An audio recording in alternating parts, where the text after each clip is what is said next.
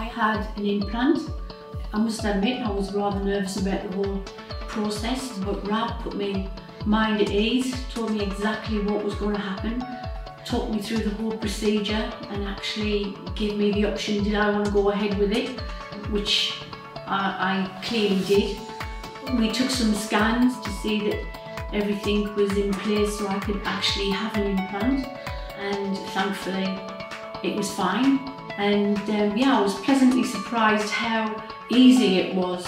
It wasn't as tough as I thought it was going to be.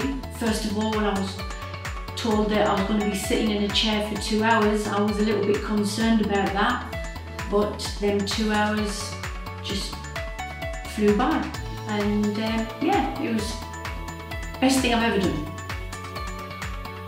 When I first found that I needed an implant, I thought this was a great opportunity to actually whiten my teeth. So really it was the best option for me.